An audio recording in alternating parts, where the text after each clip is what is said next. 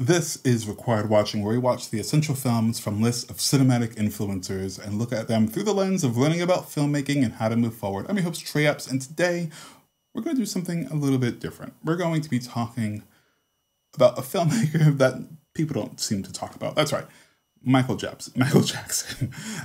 It's October, and I feel like it's only appropriate. But just want to start out by saying that if you feel triggered by talking about Michael Jackson, you have every right, and you don't have to listen to this whatsoever. But to begin, I think Michael Jackson wasn't just the king of pop. He was a visionary who transformed music videos into cinematic experiences with complex narratives and unforgettable visuals. Two of his most groundbreaking works were Thriller and Ghost. And they stand out as prime examples of how Michael Jackson elevated the music video into short film art, complete with character arts, storytelling, and innovative effects. So let's start with Thriller. In '83, the pinnacle of Thriller was the pinnacle of Michael Jackson's short films. It was directed by John Landis, and Thriller wasn't merely a music video, but it was a 13-minute horror movie featuring a full narrative of twists and character development and cinematic production quality. Michael Jackson redefined what a music video could be by merging the world of classic horror with his signature dance style, resulting in the most iconic dance sequence in musical history. And that includes TikTok.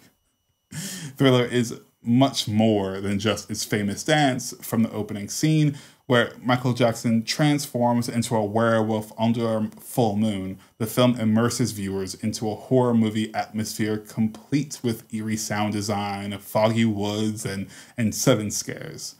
The decision to delay the start of the actual song for several minutes demonstrates Michael Jackson's commitment to prioritizing the story. With Thriller, he reimagined music videos as visual art that could entertain audiences as effectively as any blockbuster film.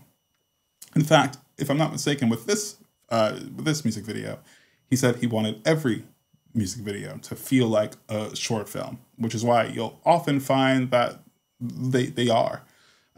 So yeah, when you think about visual albums and concept albums and all that, no. Don't think about Beyonce. Think about Michael Jackson, who really wanted to make sure that every aspect of a single or a music video was going to get full-fledged treatment. And that's when the people actually cared about music videos. But hey, Thriller's impact obviously extended beyond music. It was the first music video inducted into the National Film Registry, a recognition of its significance not only in pop culture, but in cinema as a whole.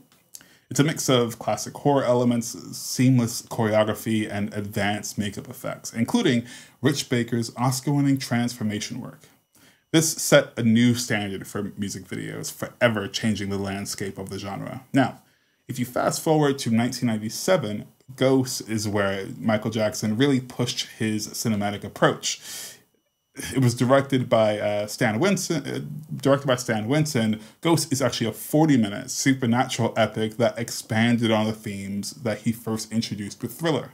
Here, MJ took on multiple roles, including the reclusive maestro and the villainous mayor of the small town, showcasing his range as a performer and pushing the boundaries of what music videos could achieve.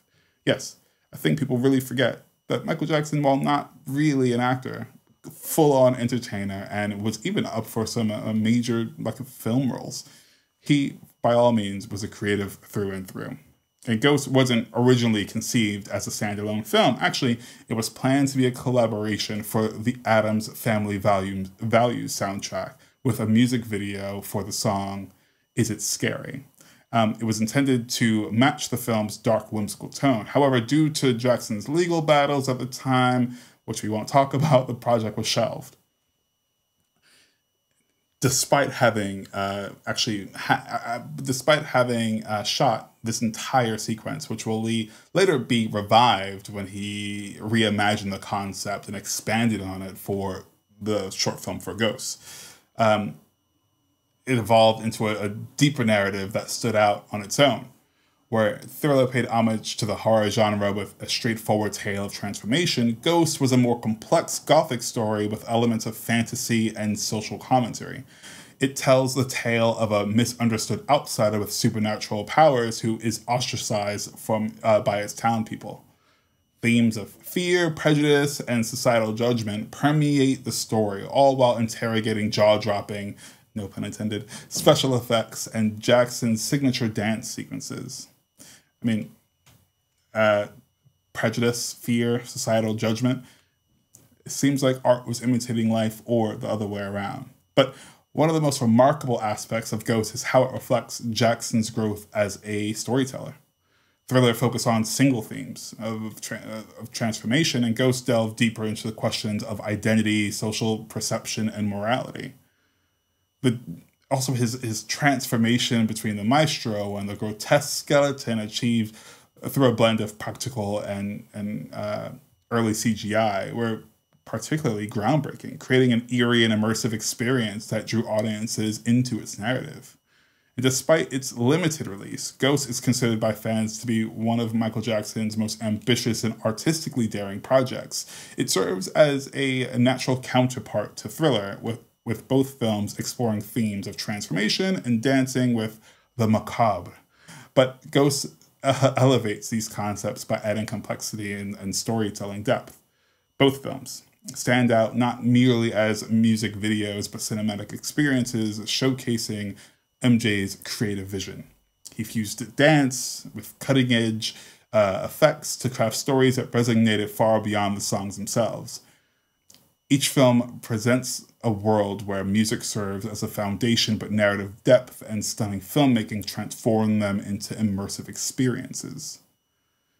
Michael Jackson, at the height of his artistic innovation, not only as a performer, but also as a filmmaker. His approach to these short films set a benchmark for visual storytelling in music videos, influencing countless of artists in redefining the genre. Whether it's through iconic dance moves or thought-provoking narratives about identity and fear, I think Michael Jackson's legacy in these films continue to leave a mark on both music and the film industry. Thriller and Ghost are more than just videos, and I truthfully say this, you'd have to be ignorant to think that Michael Jackson wasn't a full-on creative. He had unparalleled vision, reminding us that he's not just a musical icon, but a storyteller. Again, without MJ, we don't have quite a bit. And I think I in part wanted to make this because I wouldn't call him a hero, but he's someone I certainly look up to, and the way he changed how we present music and changed the way how we tell stories. And, he was really good at what he did. Also, it's October, so why not talk about Thriller and remind people that Ghosts exists. And if you haven't seen it, you should probably check it out on YouTube as soon as possible. So, would I recommend Thriller and would I recommend Ghosts? Yeah, absolutely. There's really nothing more. Yeah, of course I would. Absolutely. Again, if you haven't seen these films, check them out. Watch his full unedited or full extended music videos if you haven't checked these out either. He made a point to really tell stories, and I can appreciate that in a space where that wasn't common. Not even not common, but just didn't exist. He decided to do something new and really create a world. Like Moonwalker was fantastic. I used to play it constantly. Fantastic, and you just get so pumped up when Smooth Criminal came out. Fuck Dirty Diana. That movie was weird. I'm gonna watch the movie. Anyways, until next time.